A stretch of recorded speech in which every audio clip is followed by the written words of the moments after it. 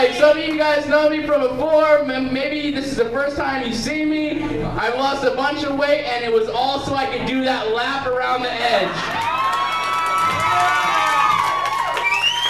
Yeah. But somebody's got to fire the dude who didn't mop the front because I slipped. Going around that corner, you saw me, door guy. Well, you guys didn't see it. You missed the funniest thing ever when the fucking asshole comedian's like, hey, you guys didn't see that. You guys didn't see that. Luckily, the microphone cut out. Nobody heard it. All right. That was what an asshole I am. Oh my God. In front of the cute girls in the back. Hey, you didn't see it. You heard it? Oh. Yeah, crying in the corner. It was like, fuck, shit, goddamn. I hope my mom's not listening. Please. Whatever. Fuck it. Jeans can be replaced. And my integrity was never there. So, peace the fuck out. Oh man, you guys are awesome already. I love your energy. The fucking sound guy, we had a good time before. I'm glad you put a shirt over that European sweater. I wasn't talking about his chest hair. It's something different. I love it. Snap is right. Snap, oh, my favorite iced tea. I don't know. I'm stoned. I'm talking shit right now. You guys are so great. It's amazing. I'm still trying to regain my breath from like Jillian Michaels ain't got nothing on the fucking route around this goddamn edge. You guys see the agility as I was going, like, I don't know if you felt the wind velocity, but it was like, and my pockets are full. Like, I'm carrying a pipe, a dab rig, there's a torch, I got some weed in here, maybe a couple drinks. Nope, those are gone. I was like, drink tickets? No, they're gone. They're gone. I love it. I love it. If you guys are as drunk as me, you're probably thinking to yourself right now, that guy looks like one of the dudes from the Workaholics. Yeah. But I'm like he is, too drunk and stoned to figure out which one, so we'll just have to go with the flow, you know. We'll do drug testing tomorrow. Great. Awesome. All of them. I don't discriminate. It's awesome. As all the dabs will do. I'm glad you mentioned that, sir. You reminded me. I love, who loves dabs? I do. My kind of people. This is amazing. I love dabs. It's just crazy, like, to me, just like everything else in the world, the women, the military, Vince McMahon has infiltrated all of it. Because every time I hear any type of dabs, I think of him. You know, it's like, no matter what, it's like, wax, shatter, crumble, John Cena. It doesn't matter. I'm like, fucking Vince! Hey, it's sort of like, I think all the weed names is like, you know, like WWE divas, you know, you got Durban Poison, Blue Dream, White Widow, yeah, Sable. I know, I'm old school. I'm like, yeah, Playboy girls, you know, that's what I'm talking about. I like my weed in magazines, is all I'm saying. I just want to know. What do you want to know? I'll be outside smoking if that's what you want to know later after the show. Am I going to get you stoned? I'm a comedian. You're supposed to get me stoned. What kind of gig is this, Junior High? What the fuck's going on here? You bring me up to Longview, Washington out of my comfortable green state of Oregon and you want me to get you high? This is the evergreen state. Yeah. And where's the weed at? Alright, let's get done with this. Alright, no, I'm kidding. I'm here to tell you guys jokes. I brought my own weed. It's awesome. I love it. I love you guys. You guys are amazing. If some of you guys are new here, welcome to the show. This is how we do things. We fucking get drunk, make an ass out of ourselves, tear our favorite jeans, and then worry about it tomorrow. Because, hey, Levi needs fucking money in their pockets. Awesome. I love you. Thank you. Rock and roll. Put a patch over it? Yeah. Hey, ladies. You like these patched up pants? Yeah, I tore them at the bar. How? fell on my knees. Yeah. Who's coming home with me, ladies, right? Am I right? Am I right? I'm right. It's awesome. I love it. Ladies, hey, it's cool. It's great. No, it's not cool. It's weird being a dude in today's society, you know, because chicks are weird. First off, dudes, bros, hombres, amigos, you can't call them chicks anymore. It's 2015, no mas. That's why I came up with a clever idea to call. I will fuck you up, man. America trumps Europe every time, man. Risk or in real life. That's what I'm saying. I don't know. Are we dead on the batteries or what's? So, step it up! I'll fucking. What's the that fucking hip hop video movie? Step up? Yeah. I'll do that to you, bro. Step off.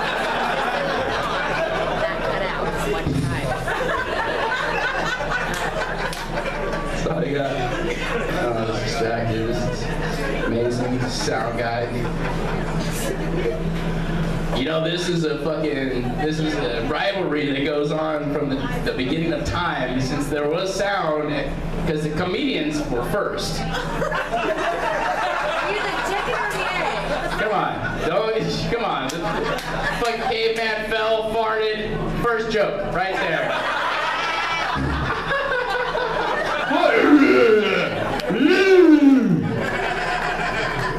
Some sound asshole was like, I'm gonna record that.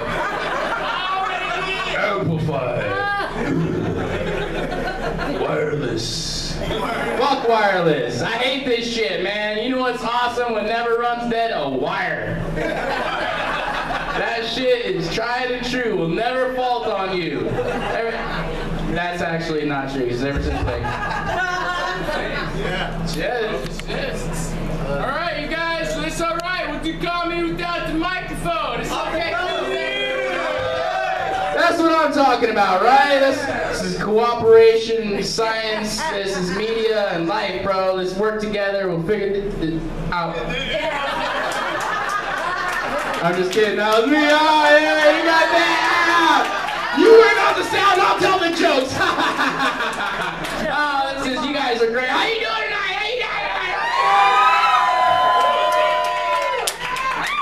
Who's paying for my jeans is what I want to know. I might be bleeding. Oh my God, I'm bleeding! That just shows you guys that I'm not a pussy, alright? I'll fucking do this show while I'm bleeding! Where are my gang members at? I did time La Vida Loca for life. I don't know, I didn't need any of that shit. There was a dude with a beard and probably a war criminal history in here earlier. I was scared out of my mind. I would just like you guys to know that I wrote this entire set earlier, the fall and everything. Sound guys in on it. These are all pre-prepared jokes. Bullshit. If you got a tampon, you should save it. You might need it for whatever tampons are needed for. No, I don't. A tampon would. It's not a fucking hole in my knee. A tampon would do no good except to just like bat at it and like dab the blood away. What I really need is a maxi pad. If you have one of those, if there's any like 8-year-old ladies that has like a maxi pad or some sort of non-tampon, non-string device where I could just like fucking glue that thing on there like an 8th grade gymnasium fucking brace, and I'm going set for wrestling practice or some shit like that. Duct tape! You go from tampons to duct tape. What else you got in your purse, girl? I'm interested now. You got a face. Ow, maxi pad! Yeah, girl! That's what I'm talking about right there. Fucking love walking, man. This is great. I don't need wings or any of that shit. Look at that, Red. Oh, you guys are pussies, alright? I'm bleeding here, telling jokes. Take a picture. Yeah, look at that. I'm gonna fucking, this is first aid here in Longview, alright? Which side goes down? Wait, I'm not wearing panties, so the tape is useless, right? Like, tape it to the inside of my pants? That's a great idea. It's like a patch and a bandage at the same time. This is awesome. Mama Bear will tell you, hey, you need to cuff up your pants. Duct tape works on the inside and the outside. You got a fucking boo-boo, you grab a tampon or a fucking maxi pad, you stick that shit to the inside of your jeans, honey. Levi Strauss ain't got nothing on a goddamn maxi pad. What brand is this anyways? Because I don't want no Dollar Tree maxi pad going on. I could have BPA or something. I could like grow up to not have babies or something like that, and we could not be grandkids anymore. Bleeding through now my ripped favorite jeans for you, Longview. Just so you know,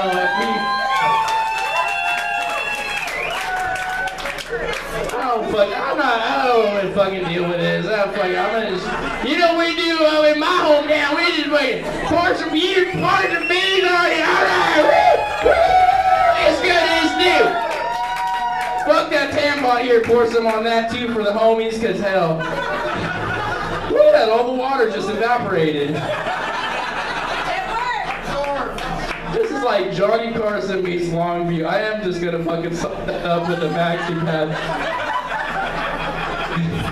Just like the commercials, it soaks up half as much liquid as the leading other brand. Mom, I don't know where I went wrong in my comedy career, but this I think is probably it.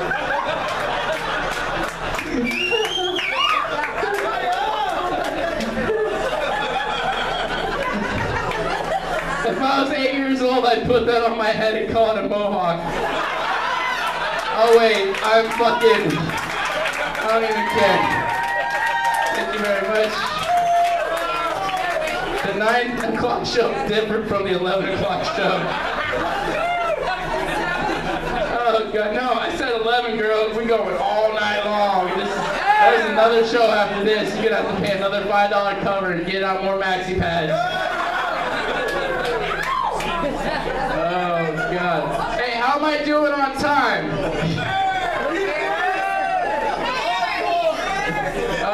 The homeboy in the back asked me to talk, and he was like, you got any ex? Oh, is that for me? I love every single one of you. All three of them beautiful. And you are amazing too. I know, it's like every single one of you girls that brought me this drink right now. Thank you guys very much for being here and supporting live comedy. We do appreciate you and your support, alright? There ain't no other way we can get free drinks and maxi pads. You know the last time I saw a maxi pad? Is that for me? Alright, you guys missed the first show, 7 o'clock show, fucking straight up. Bam! Power stance, what's up? Here we go, joke time. Are you ready? What, did I break it? Don't worry about me, girl. My knee's alright. I know you're worried because I'm bleeding. There's plasma and blood protruding from my knee region as I tell comedy joke time, fun stuff, like live in-person television. I know you're a mother. What's up?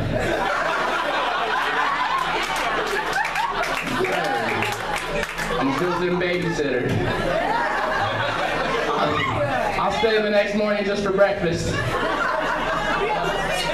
I will, I'm hungry.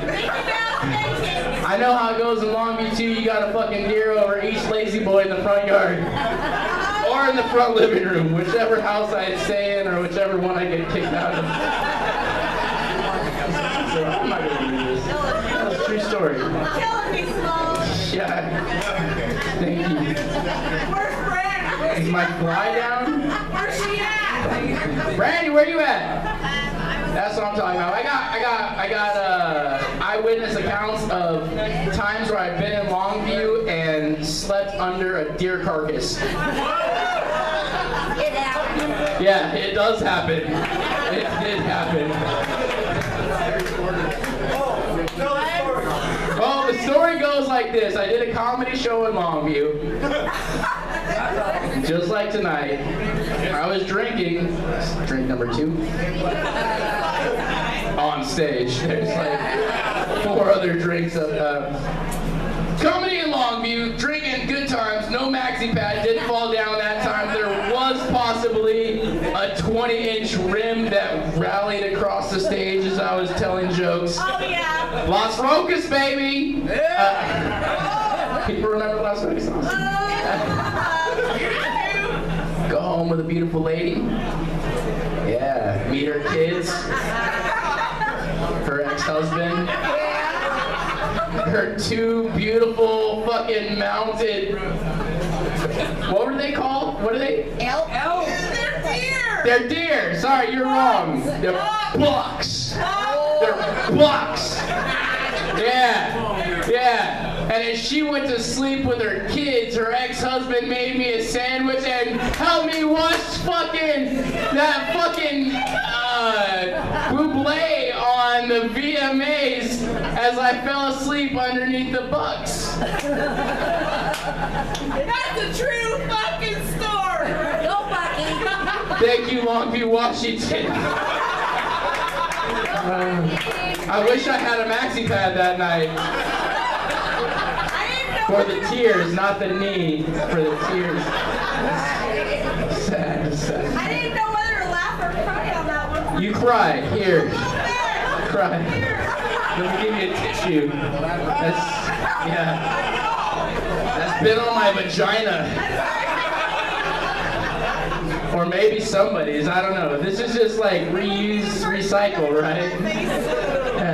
So was that. Whoa, come on, dude. Like, you ain't never fucking went down on a girl on her period. Don't get raw on me, alright? Red Wings. Exactly. Why are the girls owing on that? Like, you don't like that shit. Thank you very much.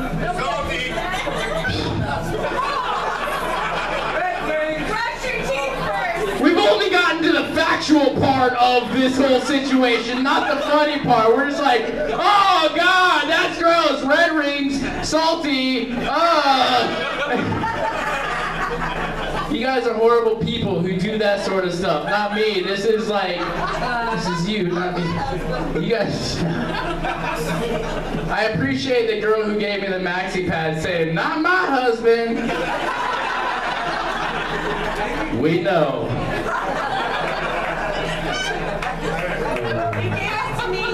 I did give it to you, just like all the STDs in Longview. You're welcome.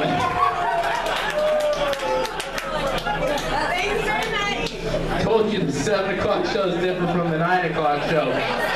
The 7 o'clock show, I got them. The 9 o'clock show, I give them away.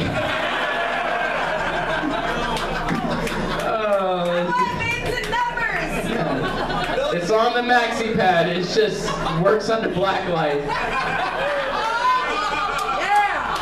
I'm glad you guys are still working with me here. This is awesome. You remember my name? Yes.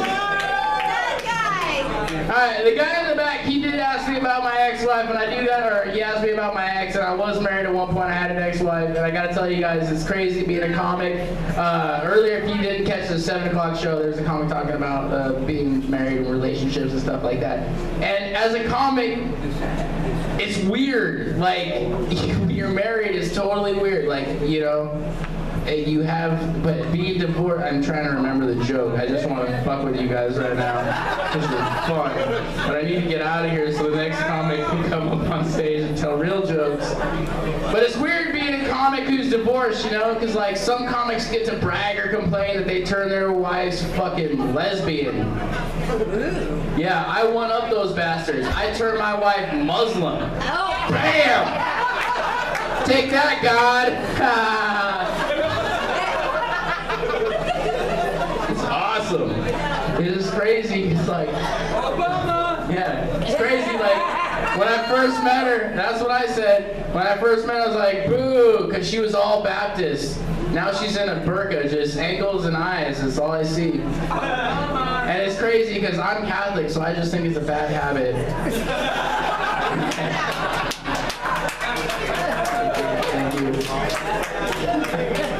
Yeah.